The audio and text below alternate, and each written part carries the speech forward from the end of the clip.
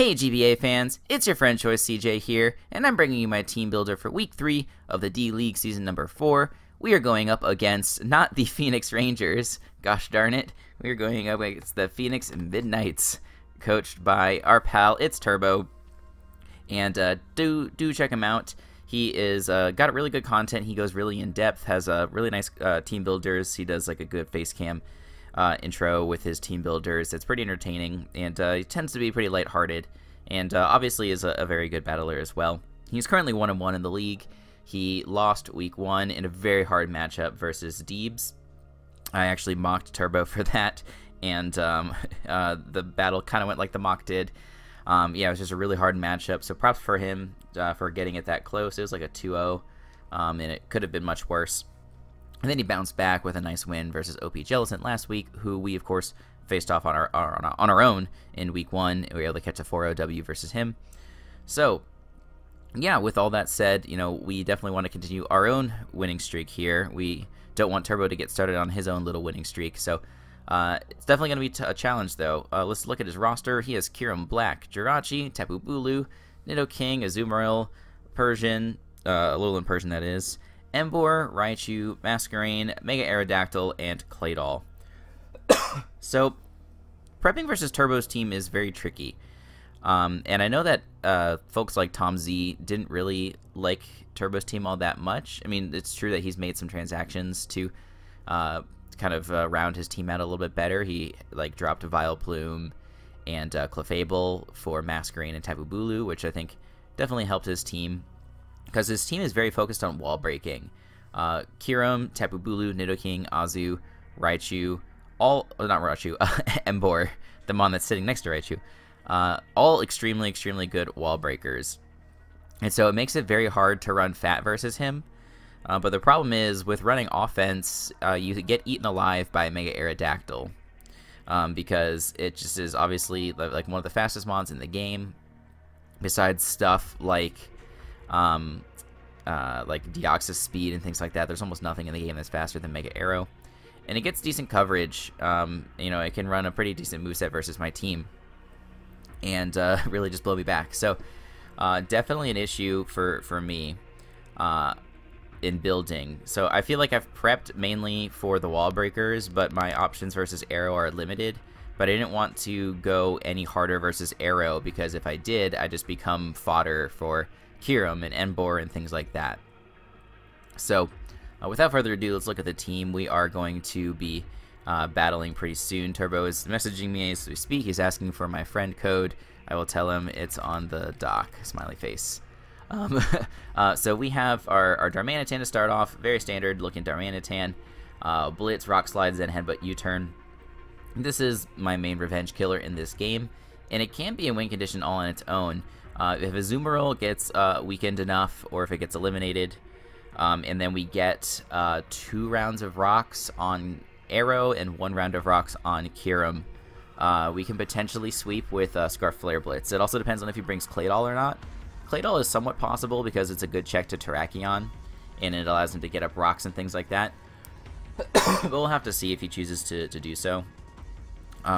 But yeah, like that does set up a potential win condition for my Darmanitan, so I'll have to play Darmanitan very carefully to try and set that up. We do have Rock Slide to try and hit Arrow. Like, this is the way that we can revenge kill it if we don't want to spam Flare Blitz. Zen Headbutt is nice for hitting Emboar, which otherwise doesn't get hit that hard by Flare Blitz and Rock Slide. And I could have run Earthquake, a move that has a 100% chance to hit, but he can sort of take advantage of a locked Darmanitan that's locked into Earthquake. Like if he wants to go into Arrow, I can't hit it with Earthquake obviously, but at least Zen Headbutt will hit it for some damage, maybe like 40% or so. And depending upon the range of HP that it's at, it could be enough to whittle him down. He can afford to run a decent bit of bulk because my team is kind of slow compared to his. But yeah, EV Spread is just allowing us to speed tie with Kiram if it's Choice Scarf. So that's the Darmanitan this week. Yeah, really need this as a revenge killer. Basically, if he gets a kill with Arrow, I can go into Darmanitan and threaten that thing out. Next, we do have a Terrakion, 4 attacks, Close Combat, Stone Edge, Poison Jab, Earthquake. So this is just a pretty decent utility attacker versus him. I was gonna potentially put something like Taunt on here for dealing with Masquerain, But I do have a Klefki on the roster with Defog, which should be able to remove the webs if it's needed. There's also a decent chance he doesn't bring webs, just because one of my biggest offensive threats, Lottie, is completely immune to webs. So I decided to take the taunt off and put more coverage on this thing. The only thing that this cannot hit is Clay Doll, but even if we were to pack X Scissor or something, without an attack boosting item, we don't 2-hit KO with X Scissor anyway, so it didn't really seem worth it. I can easily pivot into Lottie or Klefki on the Clay Doll anyway. So just went with a good attacking set here. I originally had a Z Crystal on Terrakion, but Shukaberry seems really nice as a way to lure the arrow. Like, if Terrakion gets a kill and it's at about 75% HP or higher, even if we have a -1 defense drop from CC, we should be able to live an EQ from Adamant Arrow. So that's just one of the ways that I'm trying to take advantage, not take advantage, but to just get rid of Arrow, because I don't have many other good ways to do that. Excuse me. Yeah, so we'll have to be very careful around that and not let Terrakion take too much damage. But otherwise, it just does quite a heaping of damage to everything on his team. Again, anything that's not named Clay Doll. Next, we do have a Swampert, Fizz Def, with Stealth Rock, Earthquake, Waterfall, and Sludge Wave. So the thing about Swampert in this matchup, it is a very decent check to a lot of his mons, like Enbor, Raichu, Jirachi, Clay Doll, things like that. But all of those mons get Grass Knot coverage. So I feel like we're forced to run a Rindo Berry this week, because we are being outsped by all of those mons, and they can very easily go for their coverage moves. But we can pretty easily snipe all of them with our stab options here between Earthquake and Waterfall, so that's very nice. This thing is a pretty safe switch in for Tapu Bulu, or like, you know what I mean. Tapu Bulu switches in on this fairly easily, so that's why we are packing this Sludge Wave. We might not click it the first time. We'll have to just make sure that that is indeed his switch in for Swampert, as it should be. And then the next time we have, like, we can click rocks that first time, right? And then the next time that Bulu comes in, we can hit it up with that Sludge Wave, hopefully. And Sludge Wave is also a decent option for hitting Azu. I'm kind of expecting like an AV Azu. I faced off versus that in one of my mocks versus Techno Strike, so big shout outs to him for helping me out with mocks this week. But yeah, it was really it did quite a bit of work versus me. So maybe we won't click Sludge Wave versus Azu. We might just stick with Earthquake. But still, for Bulu, could be very nice. Rindo Berry doesn't really help me much versus Tapu Bulu, because Wood Hammer still pretty much kills me. I think it's like 170 or 180 minimum from a banded Wood Hammer versus the Swampert, even though we're max, which is wild, but whatever. Next, we have Roserade. We're bringing an offensive Roserade, which is actually pretty good versus his team. Like, other than the fact that it's outsped by a few of his mons, like Kyurem, Persian, Rachi, things like that, this can actually apply quite a bit of pressure to almost all of his slower Pokemon, which is very good. We've got Sleep Powder in the 4 slot here. I didn't really need another coverage move. Like, I could have put Deaglemon to hit Kyurem a little harder, but Sludge Bomb already hits that for a chunk, so I didn't think it was totally necessary. And it's not like we're staying in on a Kyurem anyway, so we would have to hit it on a prediction with the Dazzling Gleam. But if we bring in Roserade on Azu or Bulu or something like that, whatever he wants to pivot out into can go to bed, which is pretty good. Like, maybe I'll get really lucky and he does something crazy like add Arrow, going to Arrow. If we can put that thing to bed, that would be amazing, because then we can pretty much 2-shot with Giga Drain, and it would put me in a much better position. But I don't think he'll be crazy enough to do that. So yeah, I need to be careful with Roserade. Make sure I only bring it in on those threats that are slower than it, that I can threaten out. In my mock, I kind of threw it away versus a Persian, and it wasn't nearly as effective. Persian in general is probably the biggest threat to my team, if I'm being honest, next to Arrow, because it can foul play and taunt and knock off like my whole team, and there's very little I can do to stop it. Like, even Terrakion, if it wants to switch in on a foul play, it still takes like 35 to 40, and then I get a justified boost, which is nice, but then he is going to be outspeeding and going to be able to hit me with a foul play, which gets boosted because I'm a +1 Terrakion. So that really stinks. So yeah, Roserade is not going to be my check to Persian.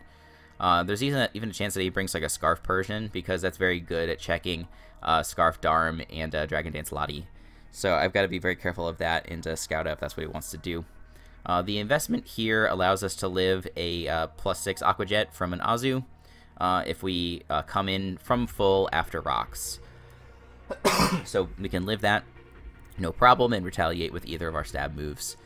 He could be packing like ice coverage or knockoff to make life annoying for Roserade, but we're going to have to deal with that when the time comes. Let's go to the next mon, and that is Get Unlocked. We are returning with the Recycle set this week.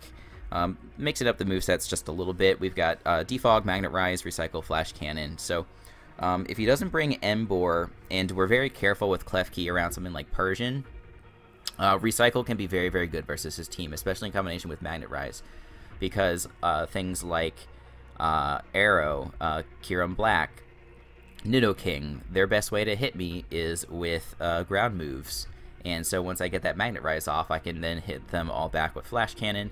And if they want to chip me down with coverage moves, that's fine, but I can fairly easily recycle. I think the only thing that I couldn't easily recycle on is like a Sheer Force, Life Orb, Flamethrower from Nidoking. So that could definitely be an issue, but it just seems like this is a good mon versus him, has good longevity. I need to be very careful because Defog gets blocked by Persian. Because it is a dark type, and Defog technically applies a status to your opponent. Because it's a dark type, it is immune to any prankster moves. So Defog is blocked. So I cannot remove hazards versus Persian, but I can Magnet Rise, I can recycle. I need to be very careful though, because he can knock off my Wiki Berry, and that makes my Klefki pretty useless if I cannot go for recycle. I have only 3 move slots at that point, so definitely stinks. EV spread, we do survive a +6 Aqua Jet with this mon versus an Azu. I guess it's not super important. I had it reflect on here prior, which was good insurance versus the Azu, because it means that more of my team could take 1 hit from Azu in an attempt to revenge kill it. But now that I don't have reflect, I guess it's not really that important, but the EV spread is fine. It's not actually that important this week. We'll just leave it be. Then last but not least, we do have a fully specially attack invested Latios. I did originally have a mixed Latios, but I wanted the Shadow Ball coverage to hit Claydol, because it is extremely annoying versus my team. I had Earthquake originally instead, with a decent chunk of attack investment, because I can 2-hit KO a Calm Mind Lati, not Calm Mind Lati, Calm Mind Jirachi, with Earthquake, with a bit of attack investment. But I'm not that worried about Jirachi with Calm Mind, as long as I have Darmanitan in the back. And even like a Terrakion can chip it down with close combat, can do like 50 or 60%. And then, you know, depending upon what else I have on the team, I can polish him off. So I felt okay just going fully special on this spread. Draco had hit the majority of his team. Psyshock for both Bulu and Azu. And it's Psyshock instead of Psychic because of the likelihood that they could be running Assault Vests. And then again, Shadow Ball for hitting the mons like Claydol and Jirachi, which otherwise don't mind these 2 moves that much. We're just going max so we can speed tie with Raichu. Not that he should run a max speed Raichu, but it just wasn't worth the little bit of extra investment in bulk. So that's the team this week. Definitely a tough matchup, because if he brings the right team versus me, I pretty much get obliterated. Klefki is super important to keep in the back, because a Scarf Kiram with Dragon coverage can blow my team back quite a bit. Arrow, if I lose my Swampert, can be extremely scary. The rest of his threats, I'm just going to have to play around based off of typing. Like, Azu is extremely difficult to switch into. I'm pretty much going to have to just rely on, like, Latios and Roserade, as bad as that sounds. Tapu Bulu, I'm going to have to, again, rely on Roserade and Klefki and try and pivot into those things. I cannot afford to, like, get Klefki 2 weekend and Swampert letting it 2 weekend. I have to save those 2 mons for Arrow and Kiram, and then the rest of it, I just kind of have to play my best. It's nice because I should be applying a lot of offensive pressure to him as well with this team. So he's not going to have, like, too many, like, it's going to be hard for him to pressure me offensively unless I have my Swampert in versus something like Bulu. Then it's looking pretty bad. So we're going to do our best. Definitely keep your fingers crossed for me. We're about to battle in just a moment. So make sure you tune back tomorrow for the battle. Oh, you can see my battle here versus Techno, which is funny. I never noticed that. I can go ahead and close out of that. But yeah, tune in. Make sure you check out Turbo's channel. And yeah, that's going to be all. Till the next time, I'll see you guys later.